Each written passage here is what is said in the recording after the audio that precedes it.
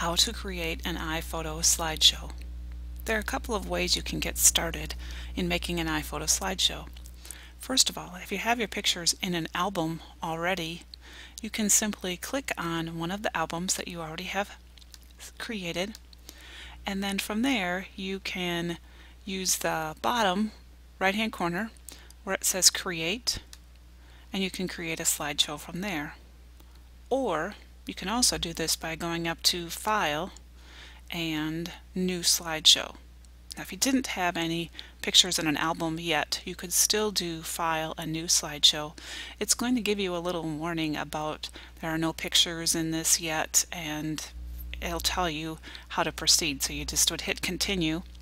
And then how do you get pictures into a slideshow if they weren't already in an album?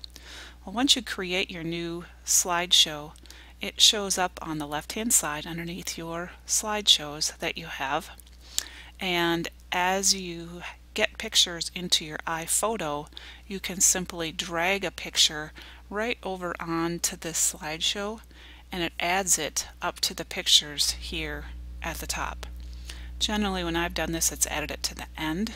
So if you want to rearrange your pictures, you simply grab a picture and drag it to a different spot, and then your pictures are rearranged. So very easy to get started.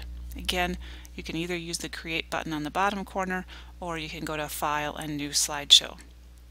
Now once you're in your slideshow, again your pictures are across the top, and the few basic commands that you have are across the bottom. So we're going to take a little bit of a look at this lower right hand corner to begin with.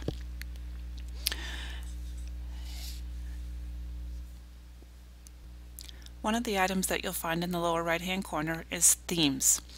Themes will allow you to pick some kind of a way that the slideshow progresses. And so you can see there are several different choices on here, and you can choose one, see what it looks like, and then go back. If you don't like it, just simply go back and change it to something else.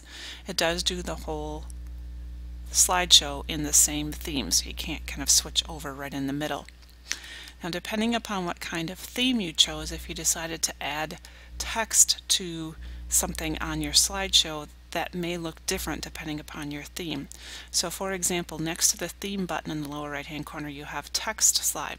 So if I click on the text slide, you'll see that up on the top there's a text up here that shows to show me that there's a text slide, but because of this theme that I chose, which I believe is a snapshot, this is where the text shows up on the screen. So it isn't a whole slide specifically just text. It's incorporated into whatever kind of theme you have. So I could simply put my text here and it would show up in my slideshow. Now, if later on I decided, oh, I don't really want that text there, I wish I wouldn't have done that, I can select the text up here on the top, meaning it's got yellow around it, so then you know it's selected, and then simply hit my delete key and that will go away. The same thing for any picture. If I decide I no longer want a specific picture in my slideshow, I can select it and then I can hit my delete key and that picture will go away as well. If I have a specific picture that I want to make changes to, I can double click on that picture and then I can make a variety of different changes to that specific picture. So for example, on the right hand corner, now that I've selected this one image, I see Quick Fixes, Effects, and Adjust, and under Quick Fixes I can rotate a picture, I can enhance it, which means that the computer is going to look at the picture and change the colors.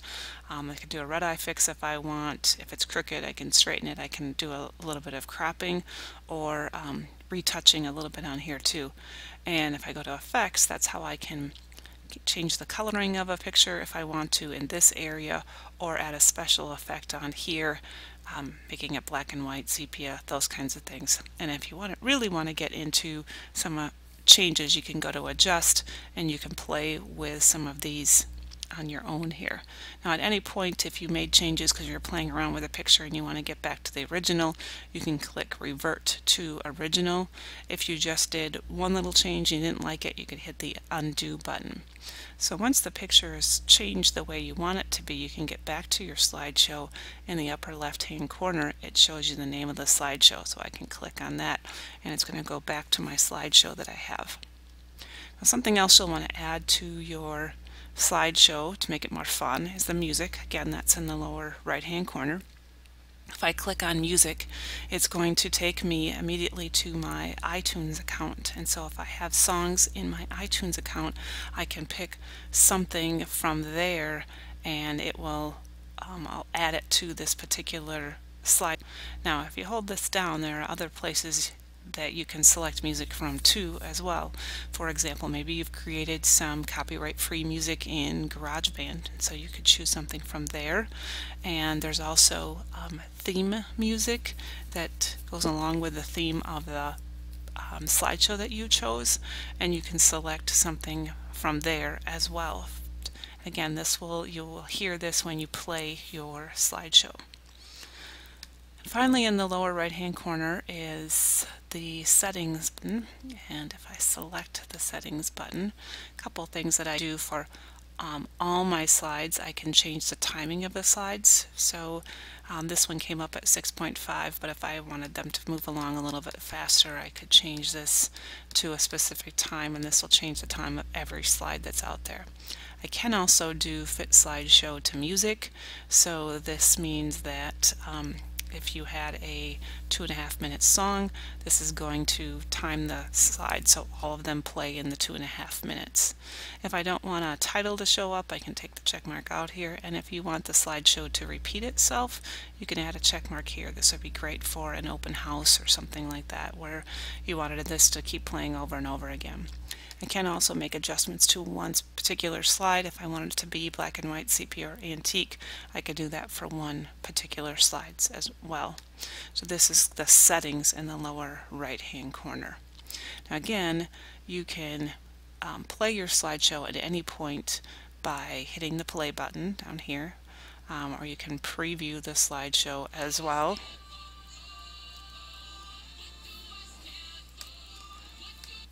If I hit the preview button again, it's going to stop that.